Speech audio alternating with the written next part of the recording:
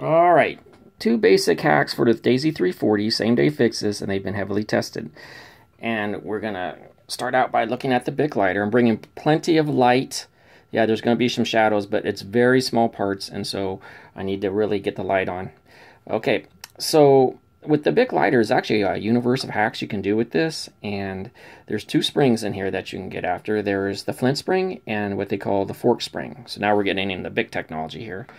And here they are, undamaged. I got them out, and I was going to link to disassembly videos for it, but they're really rough.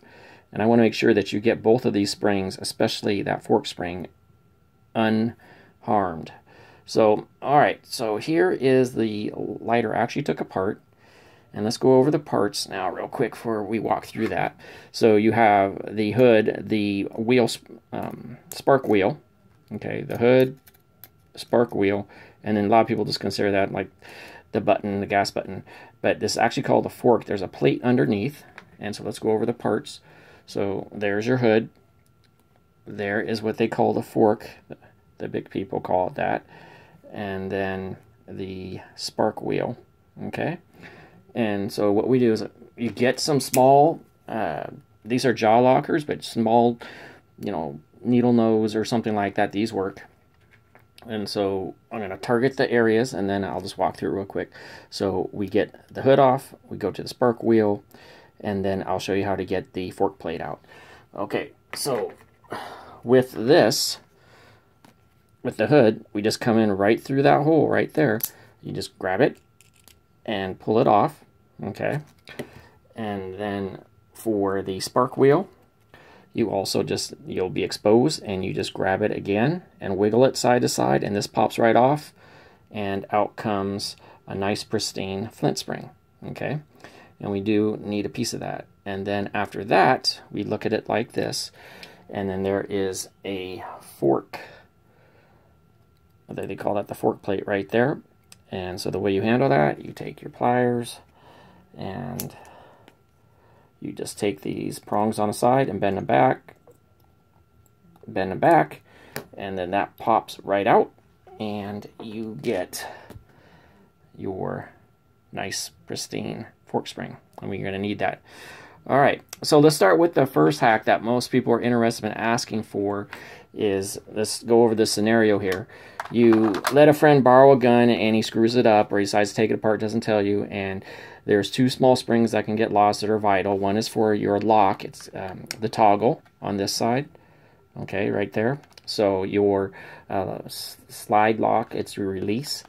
So your release button for your slide lock right there. It puts tension on it, so it locks it on. And then the all-important, people call it the mag release, mag lock, but they lose the spring in there, and they many times will take apart a gun and not know really what's what, and they lose parts. So we'll just say that you loaned it to a friend and he kind of messed with it. So let's start with the most asked for repair job, which is fixing that. Okay, so we start by ejecting the magazine, and go ahead and take those screws off. Just loosen there. They're gonna be a little tighter than that. I have them nice and loose for the video, but yeah, so those come off just one side. You don't need to take the panel off the other side, just the safety side.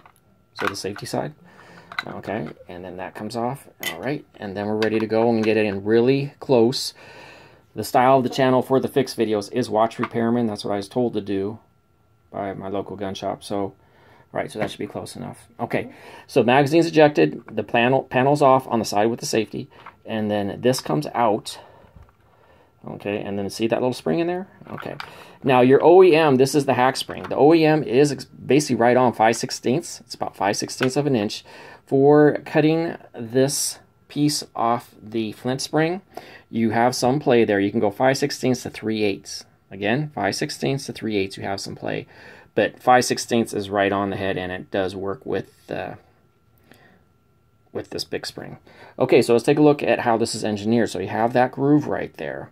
All right, and try to put the side of the spring that is not the cut side, because that's a very smooth side. So you want to take a piece of the bottom or the either side, but you want that, if you can see that, you can see that nice rounded edge on the right side of that toggle, okay?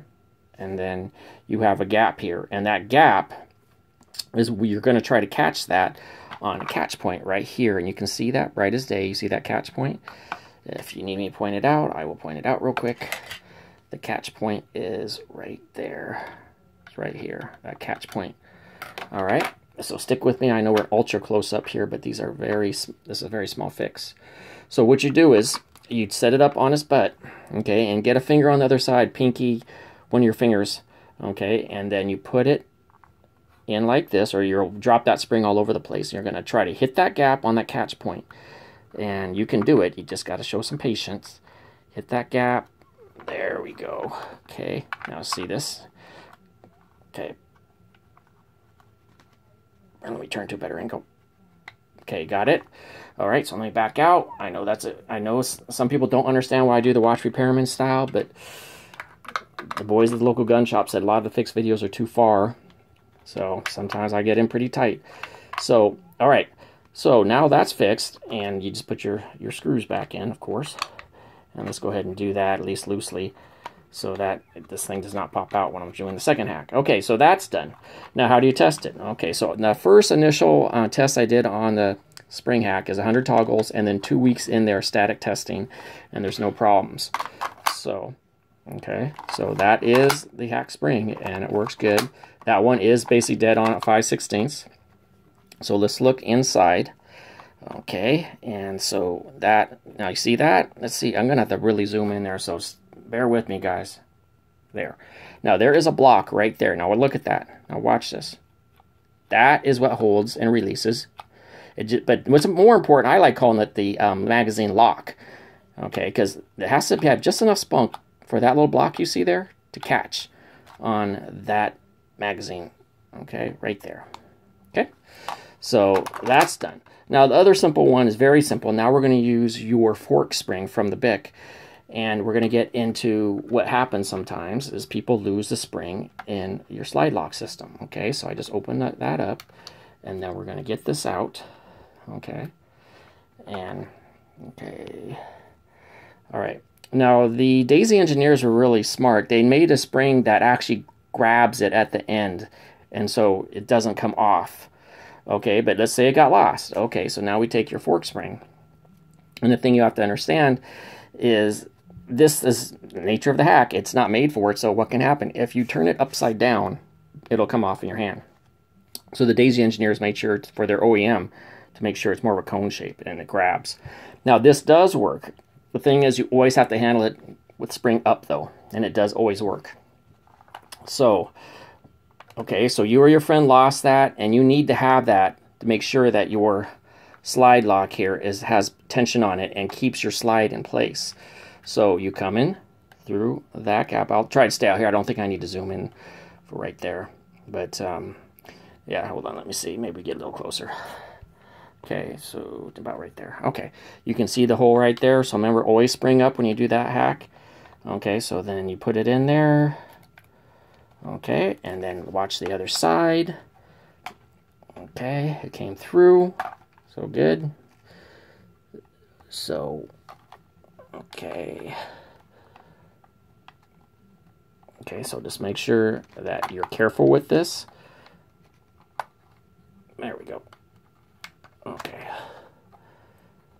There we go. Okay, so now, okay, so I pushed it through. I just need to push a little harder. The tension on that spring is a little bit more, so an engineer friend of mine had me do static testing, and so I left it in there for 4 months. And so there's a good angle. So there's the button, and here, now watch. Okay, now watch, see that? Okay, here, let me zoom in a little bit. This is going to be some really tight footage in this video. See that? Okay, that shows it's got good tension. It's a little more tension than the OEM, but it locks on there. Okay, and that's good.